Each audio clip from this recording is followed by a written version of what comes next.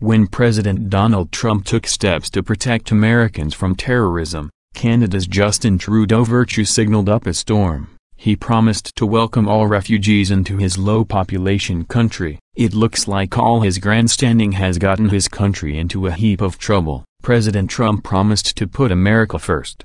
Apparently, that's an evil thing to say to liberals. The dishonest left claimed Trump's desire to help Americans was tantamount to racism and genocide. Always the overdramatic.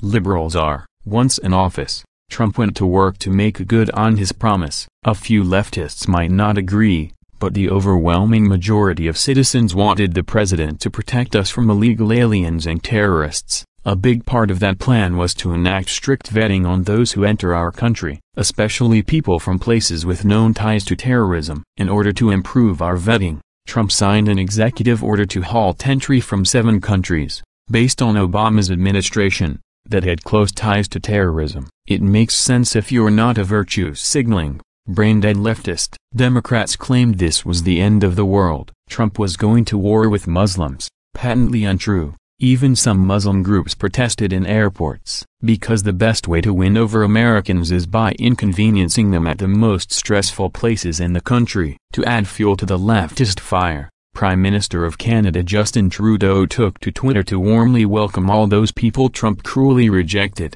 To those fleeing persecution, terror and war, Canadians will welcome you, regardless of your faith. Diversity is our strength. Welcome to Canada.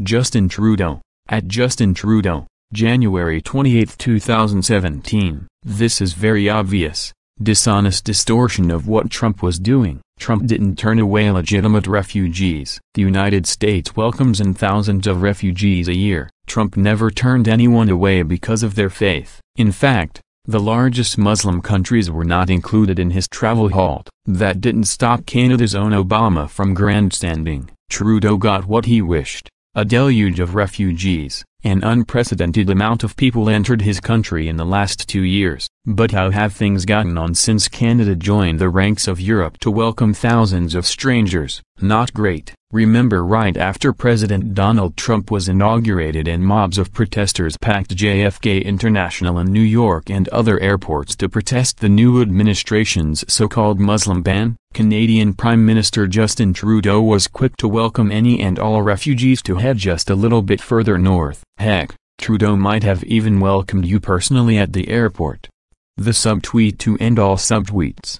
Olivia Nuzzi, at Olivia Nuzzi, January 28, 2017. Source: Twitchy. We can speculate why Trudeau, like American liberals and European socialists, wanted the wholesale importation of refugees and migrants into our countries. It has nothing to do with compassion and everything to do with drastically altering the voting demographics of their nations. Import thousands, in some cases millions, of uneducated, unassimilated strangers. You can't tell them what to think and how to vote. You will win every election from here to the end of time. Who cares about real citizens? Am I right? Vicious speculation, I know, but how else can you explain the fact that Canada has lost track of over 50,000 refugees? Prime Minister Justin Trudeau's election promise to welcome 25,000 refugees from Syria was aimed at showing voters his compassion. The follow-up photo opportunities he arranged in 2015 with smiling Syrian refugees,